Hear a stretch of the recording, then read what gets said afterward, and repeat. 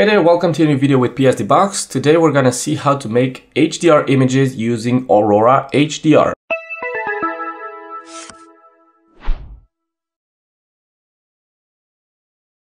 I know that many of you know that now even Lightroom and Photoshop can create HDR images, and there are other software like Photomatix, but today I'm going to show you how to work with Aurora HDR, which is a software that allows you to make HDR images and has some really unique features.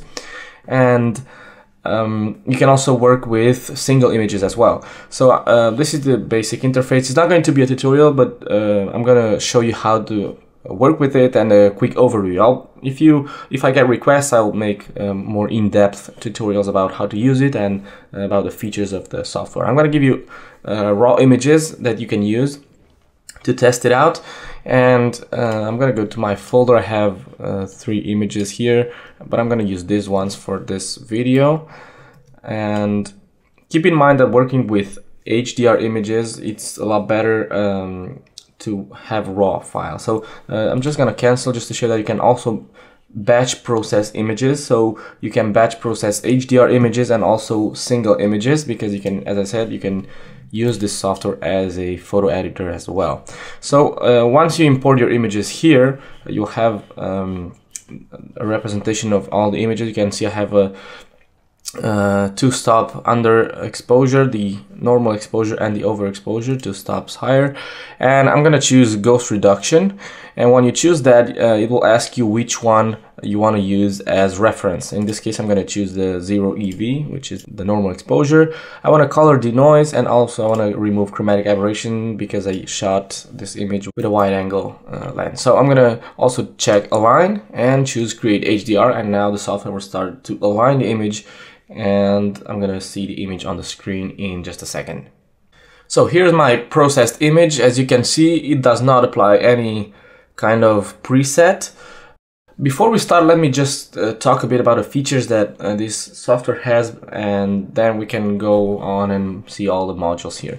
So one of the features that I like the most when I first tried it is the ability to have layers. So you can create multiple layers with different settings here. So each layer can have its own settings, and you can tweak separately color, contrast if you want.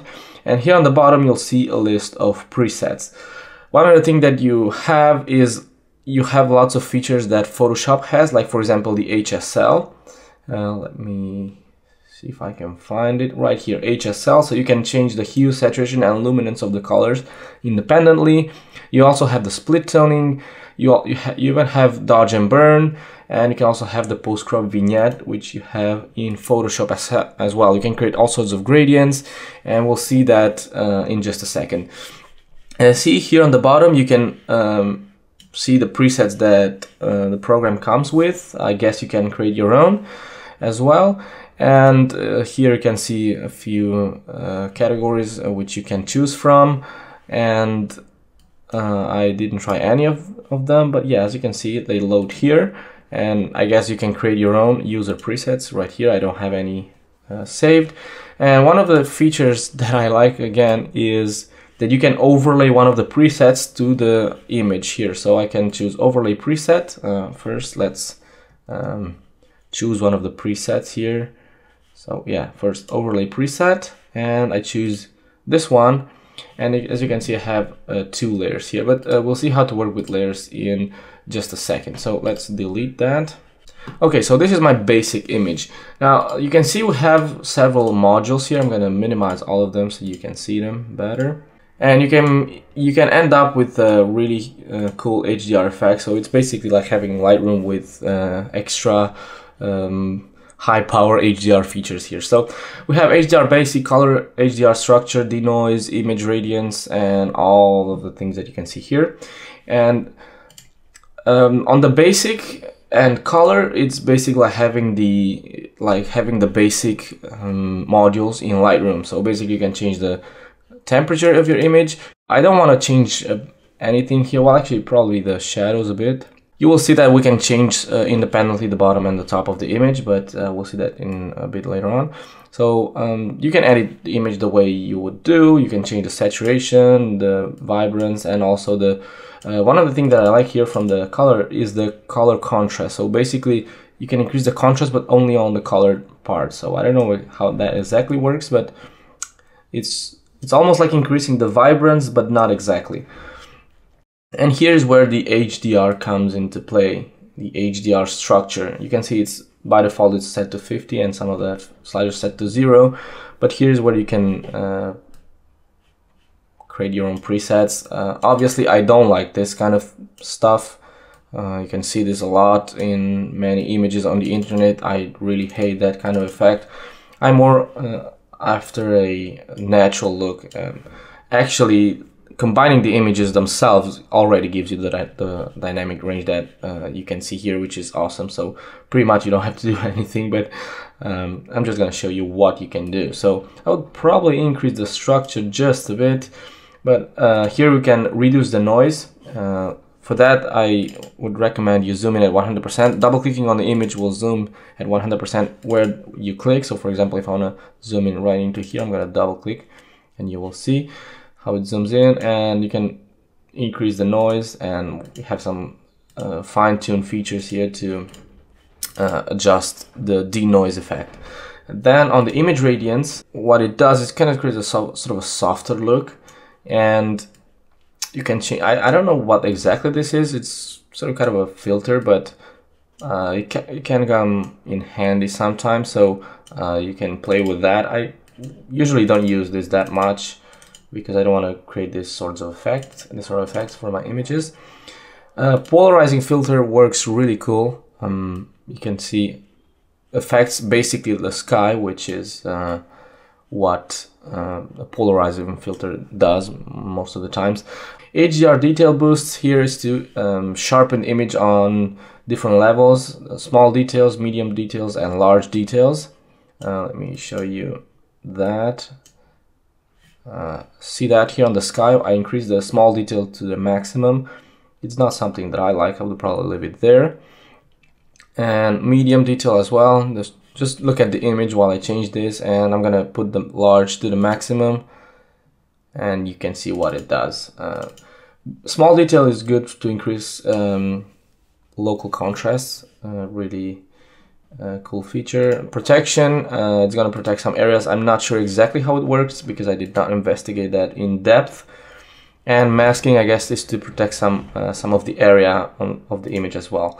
Glow will create this sort of soft glow, similar to some of one of the filters that we have in the filter gallery in Photoshop.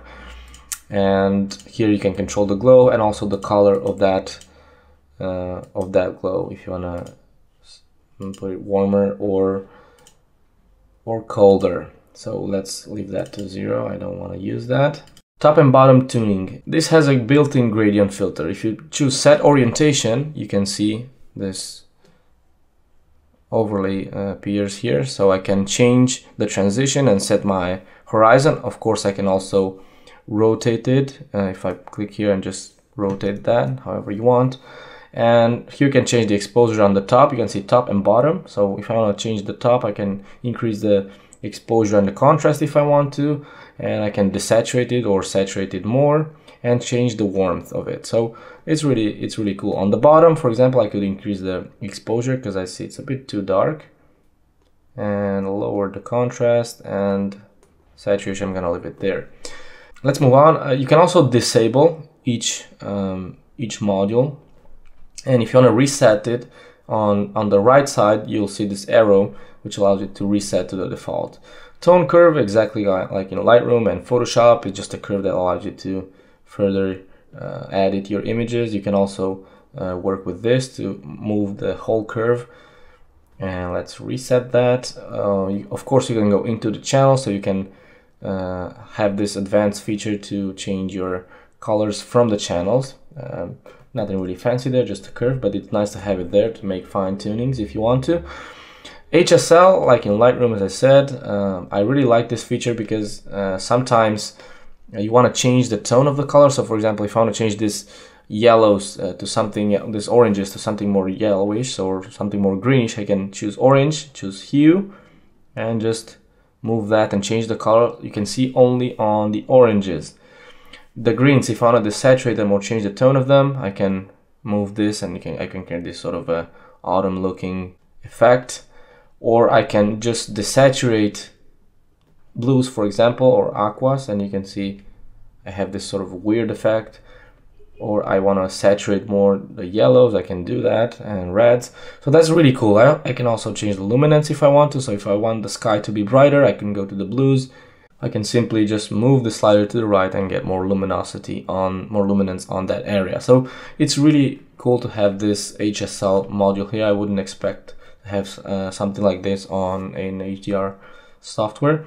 Color toning, this is like the split toning in Lightroom. So basically you can set the highlights to have a tone and then just saturate that, and then go to the shadows and maybe put this tone here and increase the saturation, and you can create this sort of split toning effect. There, I don't really, well, I do like this, but on some cases only, so I'm gonna undo that. Dodging and burning, it's also really cool. So this allows you to paint on the image just like you would do in Photoshop. So if I want this rock, for example, to be brighter, I can choose start painting, and here on the top, when you choose that option, you can set the settings. So I want to lighten or darken the areas that I want to paint, or I want to erase the effect that I painted. Here you have the size of the brush, so you can see you can make it higher or smaller. I don't know the keyboard shortcuts. I don't know if they have keyboard shortcuts. I guess they have, but I don't know them yet. Here you can set the size of the brush, and the strength is the power of the brush, just to say it that way. Okay, so my advice is that you use smaller amounts here on the strength, and just as I work in Photoshop, slowly build the effect wherever you want it. So you can use even a really big brush. 400 is the maximum, but you can see this is a 6000 by 4000 image, and you can see it's a really big brush, so I think it's enough. If you don't like what you've done, reset and everything goes back to normal. The same with the dark, so you can darken images like this. It's not like the brush in Lightroom, because you cannot change what the brush does, but it works really really well. The purpose of dodging and burning is that. The amount here, you can change the opacity of the effect. So once you paint it in, you can change the amount and change the opacity of it. What else? Let's move on. And last, we have the vignette, just like in Photoshop, post-crop vignetting. Just add vignette. As I can see, oh yeah, it's pretty strong. Size refers to the how small this hole is, to say that way. Roundness, you can change the shape of it. And feather is just like in Lightroom. And you can, one of the things that you don't have in Lightroom is the inner brightness, because sometimes you want to add vignette to enhance the center of the image, but you can also add brightness in the center if you want to. And one other feature is that you can change the center of it. So just click place center, and whenever you click, let me increase the amount so you can see it better. Whatever you click, that is considered to be the center of the image. So it's not exactly, it does not exactly have to be the center of your image. That's really cool. And then you also have pre-crop, which basically does the this white image. I don't know the difference between post-crop and pre-crop, but anyways, you can make dark or white. So I don't know what this pre-crop means, so bear with me. What else? Let's talk about the layers. As I said, you have several layers, so you can, for example, if I'm happy with what I've done here, I can create a new layer. So just go here and choose add new adjustment layer. New image layer, I don't know what that is. I guess it overlays an image here. And HDR bracket layer, I don't know what this does. The original image, what it does, it just overlays the original image on top of your edit here. So underneath I have that original, so if I want to have parts of the original image there, I can have it. And let's delete this. Delete. I can also blend it, of course. I can blend it using overlay or whatever, well, some of the blend modes that you see here. Let's delete this and create a new adjustment layer. So creating a new adjustment layer, what it does is it resets all the settings here, and you can see if I select the original image, you can see I have different settings. Let's go to HDR basic so you can see it. And when I choose layer 1, everything goes back to the default. You can rename this. Double clicking, I can change this, for example, to contrast. So maybe here I only want to change the contrast and the color on another layer, so I can do that. So for the contrast, I could probably, I don't know, increase the contrast itself and highlights a bit brighter or whatever, and the shadows a bit brighter as well. So what I could do now is, if I only want to have this effect on part of the image, I can do that using a radial mask, a gradient mask, or a brush. Radial mask, as you guessed, is just creating a radial image, well, a radial gradient. And you can see here I have this small mask that's created when you create this radial gradient. And if I click on it, I can choose invert. So if I want to have the effect only on the inside or on the outside, okay? Of course, I can also clear it. So basically fill it with black so that no effect is visible. You can also paint if you use the brush, so I can paint in the effect. If the layer mask is black, I can paint with white to reveal that effect that I have on this layer, which in this case is the highlights and all of this. So I can just add that effect in where I paint. See that? Which is good. If I don't like that, I can choose clear again. Here on the top, you will see a few settings, and here on the mask, I can choose to show mask on the image so I can see where I paint. And also you can change the density of it. The density, for people that don't know it, is just like in Lightroom. If you have a black mask, means everything is invisible on the image. So in this case, the effect is only visible on this area where I painted. If I lower the density, what it does is that all of the rest of the mask, which is black, will become semi-transparent, and part of the effect will be visible on the image. In this case, if I set it to 60%, 40% of the effect will be visible through this area here. Okay, the feather, what it does is smoothens. It's just like applying a Gaussian blur on the mask. So because if you cannot precisely paint on some areas, you can smoothen the effect like that. Okay, hide mask, and let me show you the you can also hide the mask from here. Choose show mask and you can see it. You can also disable it. Let me hide the mask so you can see without the layer mask and with the layer mask. So these are the basics of this HDR software editing. It's a really cool software, really easy to use, highly intuitive when using it. One other thing that I did not mention is that when on the layer that contains the original image, you can make corrections to it. So when I select the layer 1, you can see the icon changes to this adjustment layer. And when I choose the original image, you can see I have two new icons, which allow me to change the perspective of the image and make corrections on it. I'm going to reset that.